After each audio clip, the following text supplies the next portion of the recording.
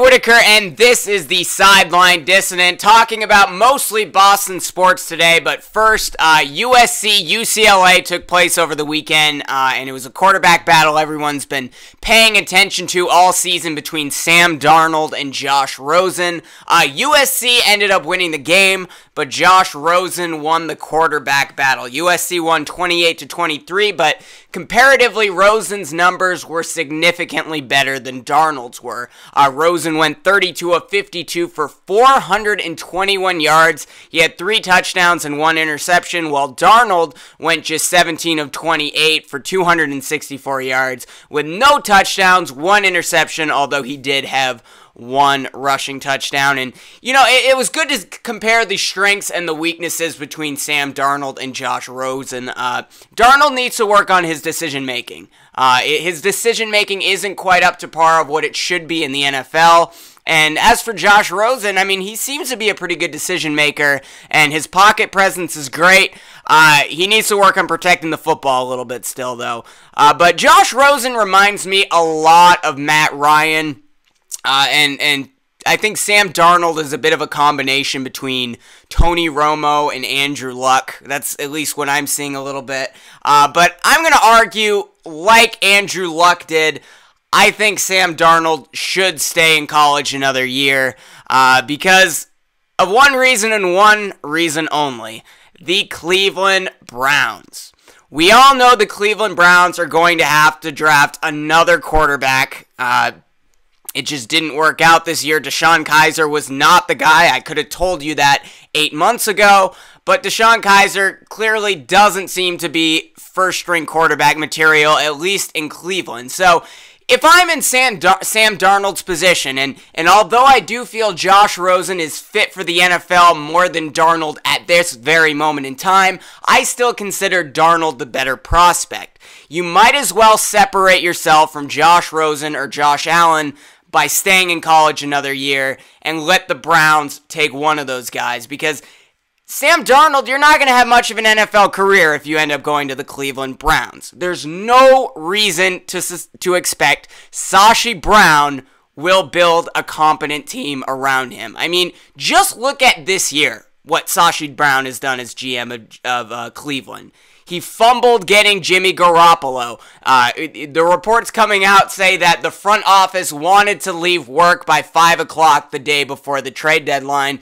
Everyone knew that head coach Hugh Jackson wanted Jimmy Garoppolo, and around 6, 7 o'clock later that day, once all the Browns front office members went home from work the day before the trade deadline, that's when the Niners got Garoppolo from the Patriots for 1 second-round pick. And remember, Cleveland's been hoarding first and second-round picks for 3 years now. They would have had more than enough to get Jimmy Garoppolo, and they fumbled because they simply wanted to get home from work early. Then you get the next day, Tuesday, the trade deadline. The Browns had a deal done for A.J. McCarron, and they forgot to CC the front office on the email before the trade deadline. And then you look at some of the other guys the Cleveland Browns have passed over the last couple of years. They could have had Deshaun Watson.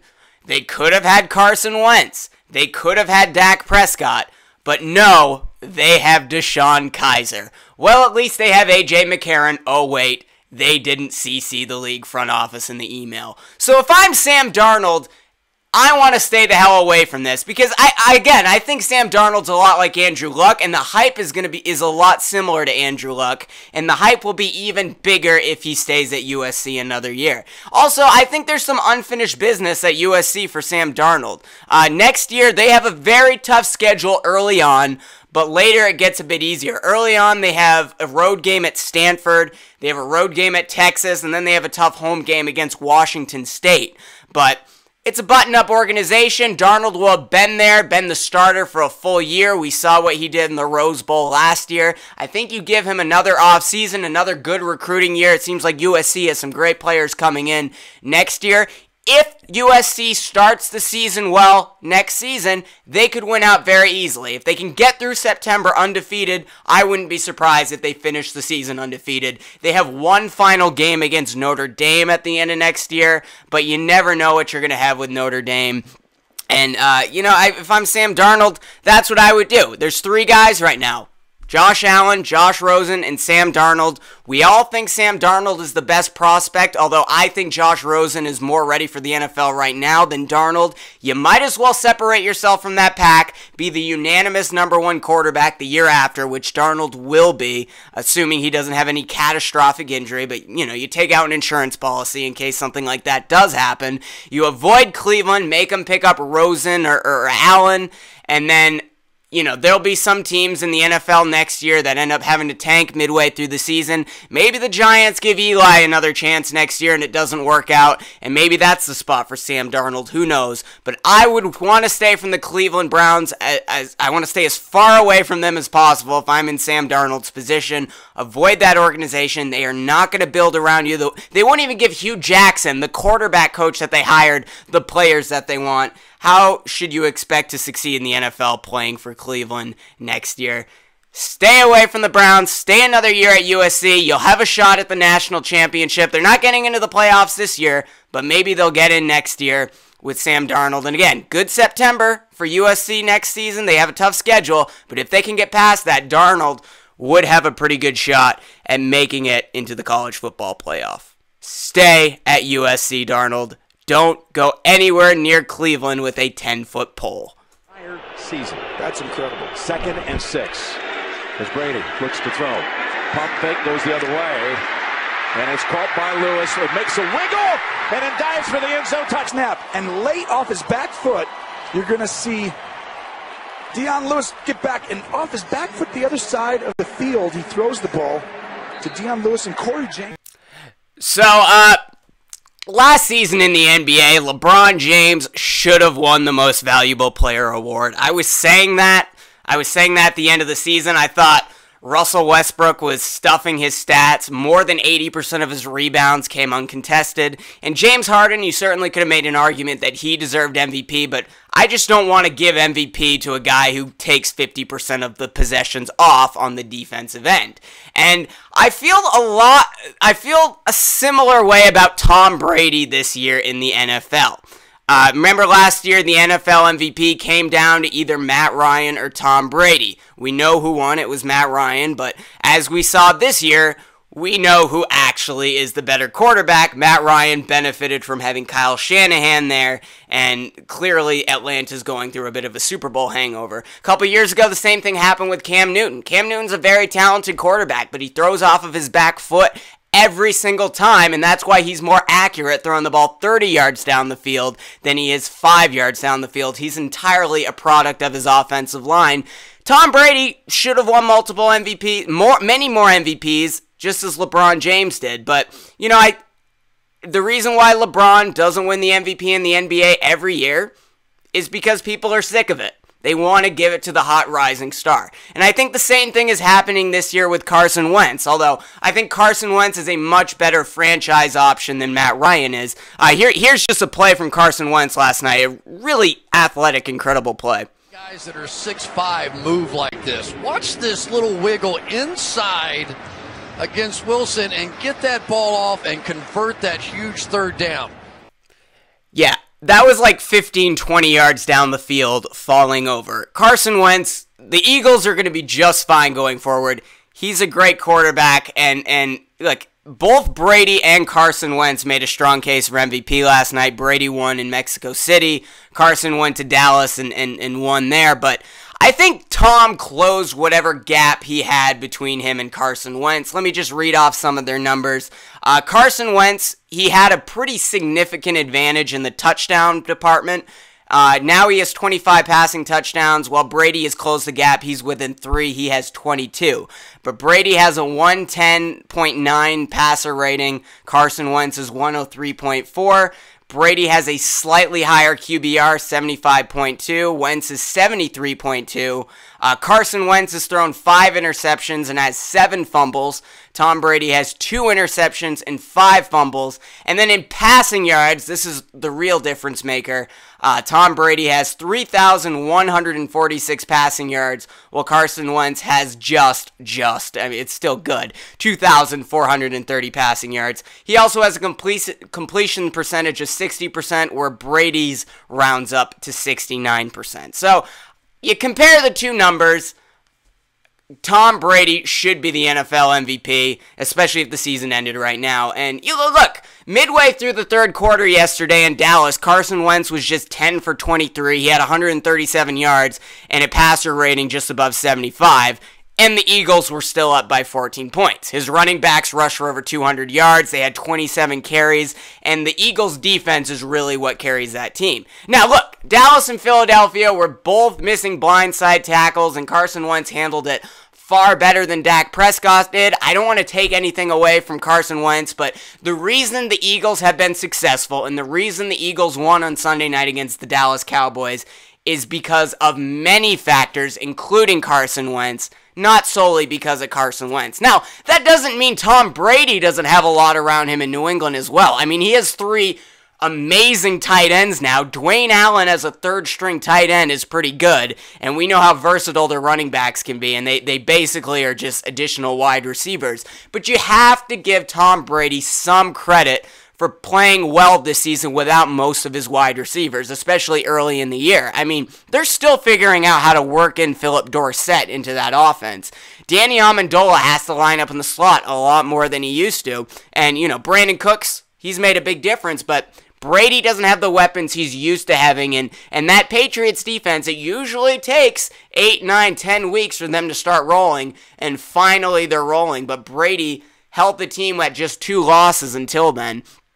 As I said, I think Tom Brady deserves the NFL MVP award, but I think Carson Wentz will get it for the same reason LeBron James doesn't win the MVP award every single year, is because Carson Wentz is the new hotshot. Now, I think Matt Ryan was the new hotshot. I think Cam Newton was the new hotshot. I think Carson Wentz is ultimately going to be much, much better than those guys. I think he'll win multiple MVPs down the road. But I think that's what's going to keep Brady from winning, even if statistically he's superior and the Eagles have a better all-around team. But, I mean, just here's a play that Tony Romo was talking about last night. It just seems like a simple touchdown, Brady to Amendola, but Tony Romo broke it down pretty well. Him and a lot of quarterbacks, if not. Watch how much communication. Hey, I'm telling you guys, hey, Amendola's like, what am I doing? He's pointing out the protection. Who's blocking here? Amendola, what am I doing? Yeah, no, let's do this here. Wait, in my pressure. Let's go ahead and run the in and out. And then he knows in the back of his head, I'm just going to buy time. Here we go, subtly slide. And I got the in and out that I signaled. There you go, touchdown. Thanks for...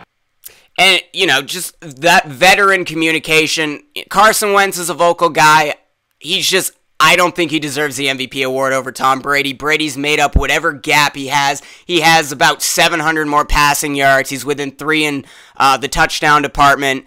3 less interceptions, 2 less fumbles. I think Brady deserves the MVP, and he's been working with a little bit less. But it's going to go to Carson Wentz because he's the guy everyone's excited about. And you should be. What's going on in Philadelphia right now is pretty exciting. Curry. And on a switch by Brown. Shoot the length for Brown and came up with a steal. Takes up the win. So that was on Thursday night. The Boston Celtics beat the Golden State Warriors. They won again this weekend. They're now winners of 15 straight. They play the Dallas Mavericks tonight. So by the time you're watching this, that streak could be up to 16 because the Mavericks are off to a pretty rough start this season, and they seem to be going into full-on tanking mode at this point. But look, if you look at the Boston Celtics and their offensive numbers, just their offensive numbers, ignore what they're doing on defense, it's really easy to say, how the hell are they winning all of these games? Which is a testament to how amazing their defense has been. The Celtics have a defensive rating just under 96, which is by far the best in the league by like 3 points. It's not even close. They're holding their opponents to 43% shooting and under 95 points per game. And they held the Golden State Warriors to under 90 points.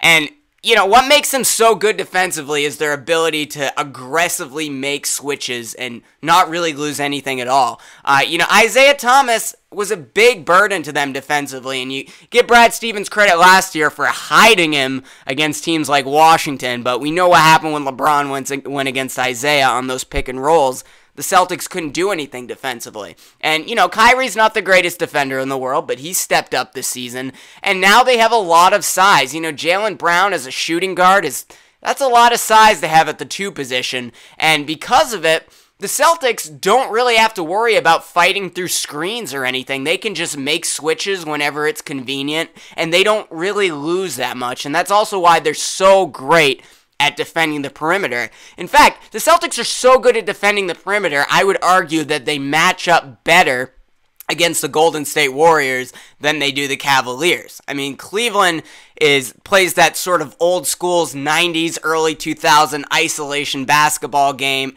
They switch, the Celtics, they can't switch against players like they do against LeBron, because LeBron's a mismatch to just about every player in the league.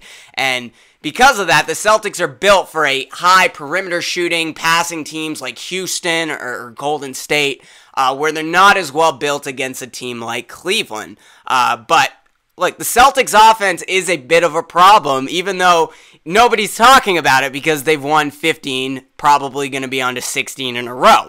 The Celtics offense is 21st in terms of offensive rating. They're 27th in the league in field goal percentage, and they're in the middle of the pack. They're 17th in three-point shooting percentage, which is not good because they shoot the 11th most threes in the NBA.